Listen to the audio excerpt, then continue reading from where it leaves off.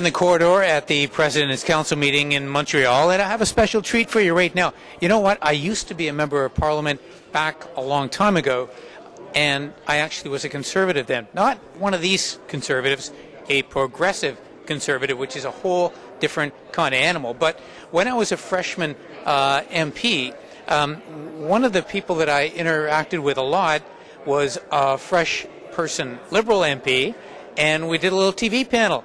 And I'm so delighted to see her again here in Montreal. It's Mary Clancy. And Mary, you and I were MPs back in the long-distant mists of time. It was great, wasn't it? 88 when we began. Yes, indeed. It was great. Lots of fun. Our show was called The Rookie Report. Yeah, indeed.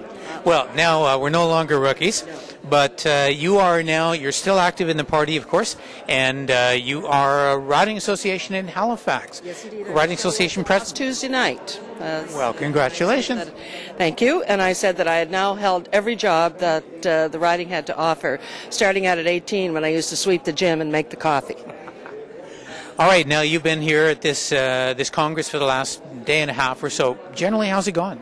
I think it's terrific. I think there have been several things. The program, of course, has been very good and varied, and it gives the kind of information about fundraising, organization, communications that I know you're going to be part of later. But on top of that, the real benefit for something like this is it gives the presidents from Alberta the opportunity to hear from the presidents from the Atlantic. It's the interaction among riding presidents so that we see that we are a family and a cohesive group from coast to coast to coast. I think the other thing that was terrific was our leader's speech yesterday. I've a long-time fan of Stephan's. I was briefly, well, not briefly, 5 years, Consul General in Boston. And when Premier Bouchard used to come and do a sort of separatist run through New England, I would phone Stephan and he would come down and bat cleanup. And I have seen Stephan get standing ovations at the Harvard and the University of Maine and chambers of commerce throughout New England. And I saw that Stephan yesterday, which tells me he's comfortable, he's found his feet in the leadership. And I think he also gave us the mantra, which every riding president will take home, which is, we cannot let these people change the face of Canada. Now, Mary, of course, we're here on a weekend that marks the first anniversary of Stéphane Dion's win. The guy has been under relentless attack. The Conservatives have spent literally millions of dollars tearing him down, saying he's not a leader. The media's around here looking for anyone who's got a little whisper of doubt about the guy. Have you seen any of that here? Do you feel that there's any challenges to his leadership? I was so delighted not to see that. I think there is not, at this meeting, any kind of anti-Dion feeling. I think his speech yesterday really, really whipped up the troops. I saw, for example, Michael Ignatieff, who constantly gets accused of this. I don't believe that, knowing Michael as I do.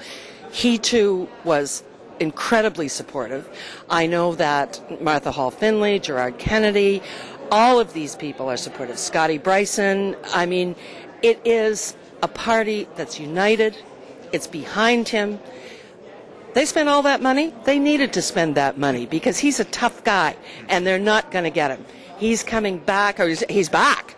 Yesterday showed us he's back, and we're ready. We're ready to go. Now, I hope we won't have to go in the snowdrifts, but whenever. And I think this party is united. Now what we've got to do is make sure that every riding has its money raised, has its organization in place, and I just say this as a plea to the people who do this, have those riding packages ready for us to put up on lawns. Good. Now, the media also says, you know what, you Liberals, you don't stand for anything. All you've done is oppose Mr. Harper. You've sat on your hands in the House of Commons to prevent an election happening. Our critics have been rather vociferous in saying, well, what do you stand for? Do you feel there's a policy void or a vacuum void here? Have you had enough glimpses here at this meeting to make you feel comfortable that we actually are going to go into the next campaign with something of substance? I think that we're going to go into the next campaign with a terrific platform. I'm really exercised and excited about Bob Ray and Scott Bryson and the work they're doing.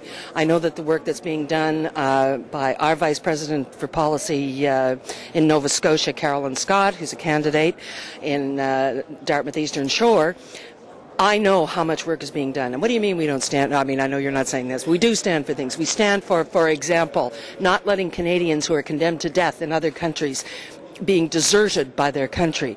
We stand for a country that is humane and compassionate. We stand for a country that's going to give the best and a fair treatment to our Aboriginals. We stand for a country that's going to do something about early childhood education and childcare and helping parents.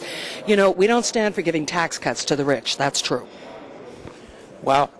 So, you sound like But you're... I have no opinions. Oh, yeah. Like that's changed. Okay, so am I going to see you in the House of Commons again sometime? Well, you never know. I might think about it. We'll see. I think that's a yes. From Montreal, I'm Garth Turner. Thanks for watching MPtv.